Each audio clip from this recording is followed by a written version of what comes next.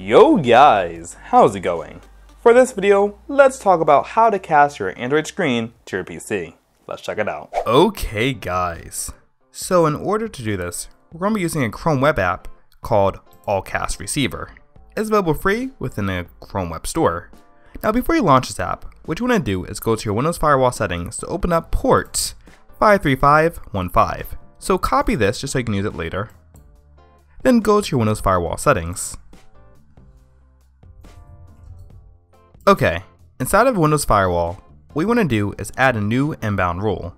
Now I already added the all-cast rules, but what you want to do is go over here to inbound rules, right click and select new rule. Select port, keep it on TCP, paste in the port number 53515, select next, allow this connection, then you can select on any domain that you want it. I'm going to do on all three, but of course you're probably on a private network, so I recommend they keep it private. Security wise, you might not want to make it public.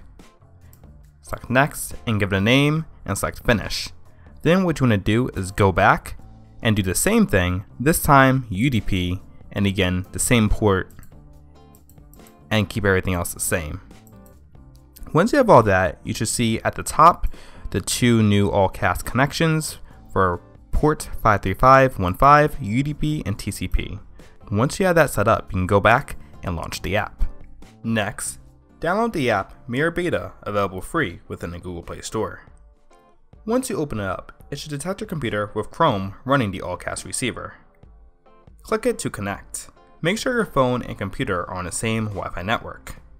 And if all goes well, your screen should be casted to your PC. So as far as overall latency, it's actually not that bad.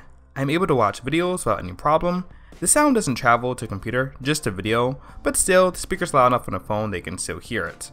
Now as far as gaming, it's sort of the same story. With most games, you'll be able to play it just fine and see it on a computer without much latency and much lag.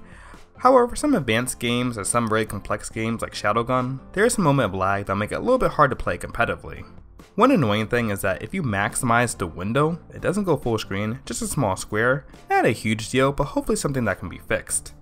So guys, there you have it. That is how you can cast your Android screen to your PC.